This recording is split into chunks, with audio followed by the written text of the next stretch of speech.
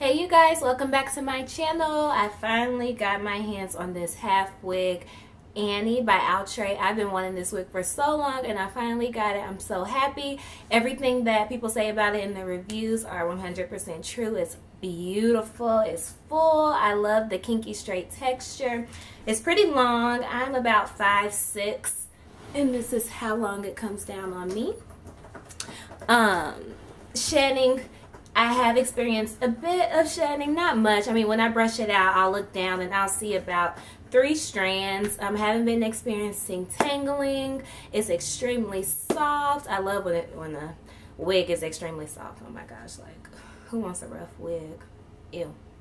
Anyway, this wig is in the color 1. I would have rather had a 2 or at least a 1B, but I got it at the beauty supply store and all they had was a 1. So in order to blend my edges in, I used this brush in color by Kiss. If you don't have this brush in color, an alternative and probably something better is to just use an old mascara that you don't really like for your eyelashes, or if you just don't use it anymore. Old mascara works just as well. The only con to using these brush-in colors or mascara is that if you don't let it dry all the way and you touch your hair, you're going to get some black residue on your fingers, and that's not cute. But yeah, so if you just need a quick solution to get a darker hair color, I recommend that. If you have more time on your hands, I recommend that you use just a rinse. So not a permanent hair color, but this rinse called VIA Natural is the brand that I got at the beauty supply store. It lasts about 6 washes,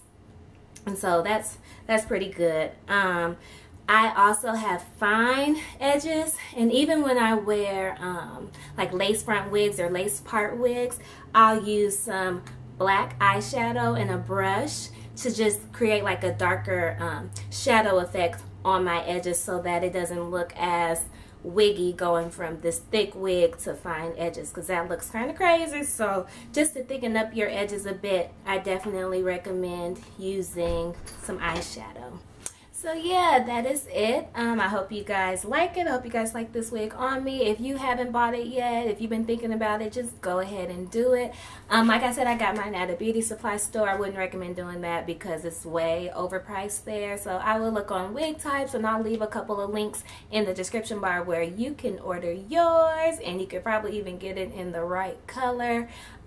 So yeah, if you want a video of me actually demonstrating how I apply like the temporary color and the eyeshadow, just let me know in the comment box. And yeah, so I'll see you guys in the next video. Bye bye.